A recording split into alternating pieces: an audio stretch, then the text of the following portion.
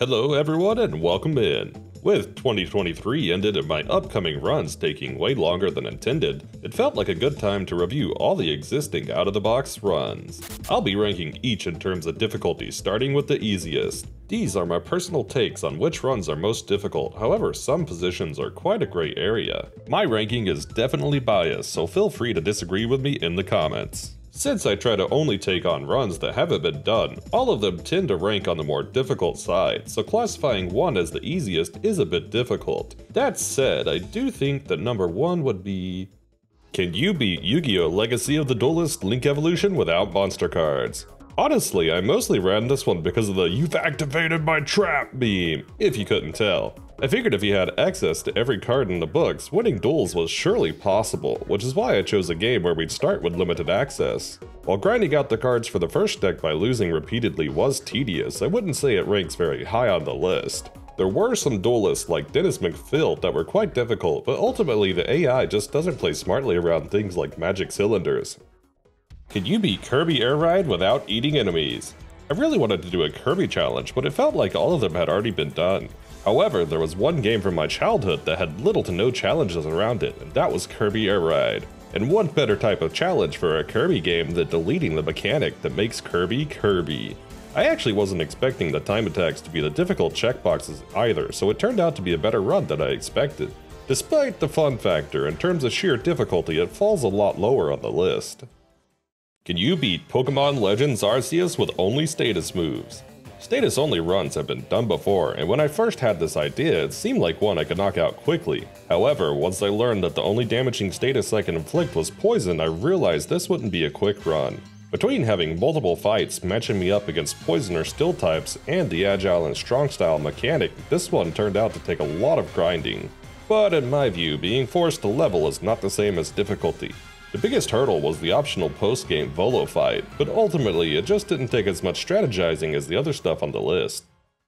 Can you beat Thymesia like a true plague doctor?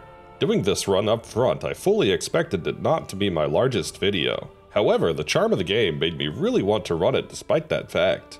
All in all, beating a Souls game without being able to dodge or block is about what you'd expect. In particular, defeating the first boss was a huge hurdle, but once past Odor, I'd say the difficulty stays fairly consistent. This run was probably tougher than it seemed like from the way that I presented it. I also got quite used to relying on the Hammer Plague weapon, and I think this one carried me a lot more than I expected up front. Can you beat Yoshi's Island without eggs?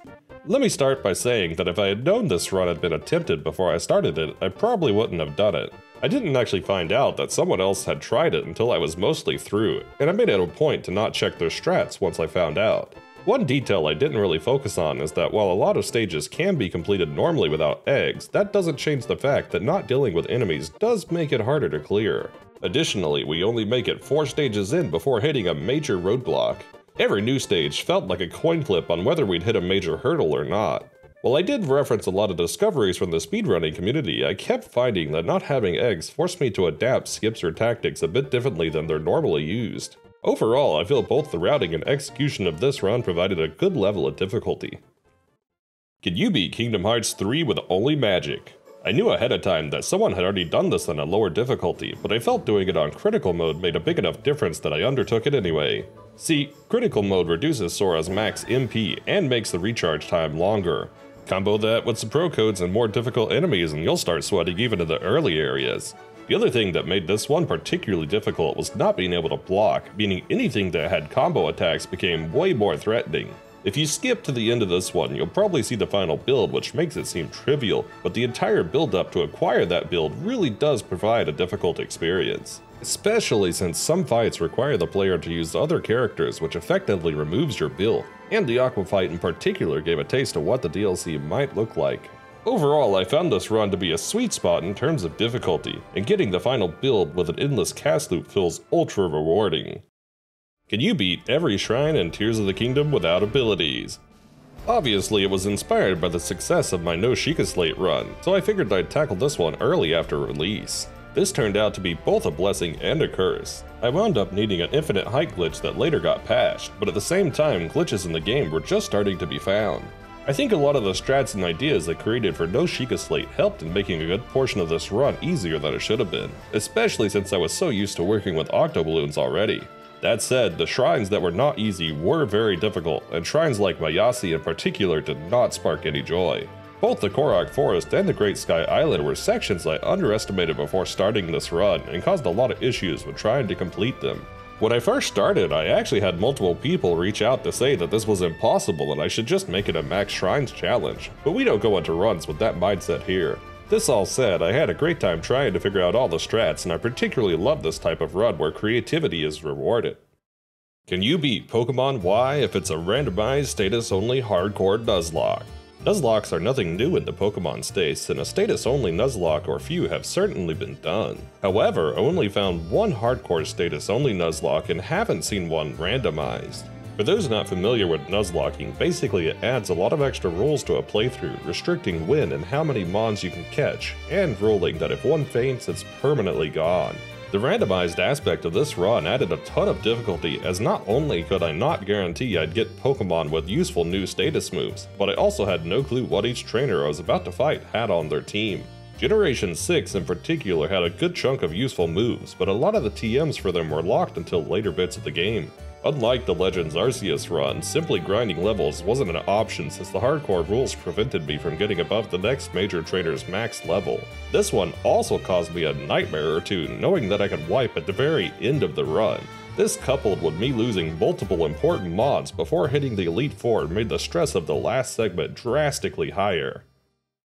Can you beat every dungeon in Tears of the Kingdom without abilities? If I'm being honest, when I first thought about this run, I only intended to do the main 4 dungeons and completely forgot about the Spirit Temple, but that was one of the first questions I was asked on stream. If I didn't do Spirit Temple, this run would certainly fall much lower on the list. I feel like a lot of the individual puzzles on this run were made easier since I could use a lot of solutions I had already known from the various All Shrines runs I've done. That said, in particular, the octoballooning at Spirit Temple and Water Temple was a whole new level of torture I did not expect. To my knowledge, there's still no way to skip the scale arrow, but I'd love to find a way past this in the future. Even though some parts of this run were not particularly difficult, the ones that were are enough to land it this high on the list. Can you beat Pokemon Sword with only a Why Not, no Dynamaxing, and without battle items? Normally, I'm not fond of doing single Pokemon runs, but Why Not is a bit special. Not being able to deal direct damage brings up a lot of issues, and before I started the run, I actually wasn't sure if Counter or Mirror Coat would work against Dynamax moves. However, the real kicker of this run was not being able to use battle items. These alone would have trivialized the run as I could have healed in battle. Without healing, every battle became a matter of figuring out a counter to every move and how to preserve as much health as possible. I had to deal with Why Not's weakness constantly since Team Yell used Dark Pokemon, and ran into multiple scenarios where I just wasn't sure if they were possible at first. The fact that I had to break out Pokemon Showdown and simulate battles in order to find a solution where I could live with single-digit HP should state enough about the difficulty here. Can you beat every shrine in Breath of the Wild without the Sheikah Slate? This is the oldest public video on my channel, and man did it catch more attention than my other videos. Just getting out of the starting Shrine of Resurrection requires some warping and permanently has effects on the save file. During this run, I had to create a guide for almost every shrine, and I ran most of these in advance before I showcased them on stream. But not all shrines were created equal, and some of them like Dakatus and Totosa I'm particularly proud of.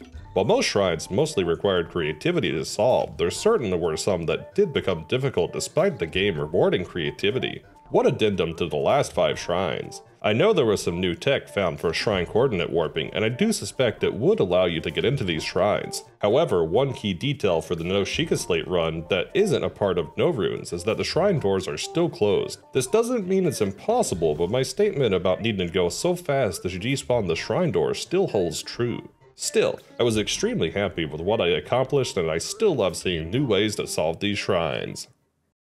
Can you beat every shrine in Breath of the Wild without jumping or paragliding? The third All Shrines challenge on this list, but it was not created equally. Some of the individual shrines like Bosh Kala, Sharo Lud, and Roda Chiga are enough to beat out the other runs in my opinion. That said, I do think a chunk of shrines could have been made simpler by just using the bomb arrow glitch everywhere. However, I wanted to keep each solution as unique as possible. Another exception that makes this harder than the other All Shrines run is that no jumping and paragliding causes some issues with traversing the overworld and even making it to some shrines. Couple that knowledge with adding the Divine Beast and having to clear stuff like Vom Meadow without the glider, the difficulty in this one should be quite clear. Can you beat Remnant from the Ashes with only secondary weapons? A lot of the runs on this list so far have been primarily difficult due to routing. Remnant introduces a totally new difficult, which is Execution. I'm normally not as big a fan of just taking on runs that are difficult for difficulty's sake, but Remnant is a game that I have thoroughly enjoyed.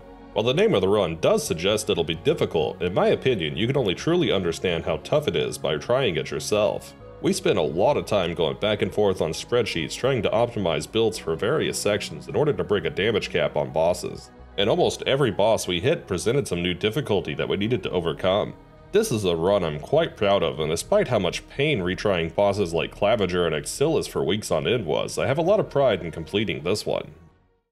Can you beat Kingdom Hearts 3 Limit Cut with only magic? This was a follow-up run of the base game, which was way higher up on this list, and they're in very different spots for a great reason. Unlike the base game, hitting level and stat cap does not make this easy, so there was no option to outlevel my way past a difficult section if needed. In my opinion, not being able to attack with a Keyblade wasn't the major hindrance though. If you check the guides for these bosses, they always say to block. Without being able to block, I essentially had no strategies for each fight. I had to completely create and find strats from scratch. And oh man, did these strats become difficult, especially when trying to manage MP, limited items, and limited health. The game even goes as far as punishing you for getting in too many attacks in quick succession. I'm sure a chunk of people skipped straight to Yozora to see if I beat him, but I think every member presented unique challenges and all of them would put this run high up on the difficulty list. Due to Yozora, I did debate rating this as the most difficult run, but there was one that was even harder. Can you beat Pokemon Stadium 2 except I'm weak Round 1? Considering that Round 1 is only the first half of the game and this makes the list over the nightmare that was Magic Only Limit Cut, this should give you a good idea of the difficulty. Every single step of this run provides a scenario that makes your heart sink as you're hit with a matchup that at first glance seems like it'll be the one to end the run. This is still to date the only challenge I have stopped midway through because it pushed my patience so much that I couldn't do it anymore. This is probably the only run on my channel that I would tell people to never do, as the mental tax it induces is not worth the reward. Every instance of clearing a hurdle is only met with something that's even more difficult than the last. I'm no stranger to plotting Pokemon battles out or finding counter strategies, but this one really pushed my ability to come up with any potential wins. Considering how hard Round 1 was, I doubt there's any chance that Round 2 will ever see completion. I mean, no one's crazy enough to do it, right? So, what's going to be in Season 2 of Out of the Box? Well, I've got a lot of ideas for runs already and quite a few are in progress, but I'm always open for new ideas. I will say in the next year we'll probably see less All Shrine runs, as I'd like to try some other things and maybe even visit some older stuff like Twilight Princess. Thank you to anyone who's watched any of the runs. Any view, comment, or like helps out the channel a lot more than you might imagine. And an extra special thanks to anyone who comes and sits through these live with me, and to those that help out when a run hits a seemingly impossible wall. And thank you for watching. I'll see you guys in the next Out of the Box run.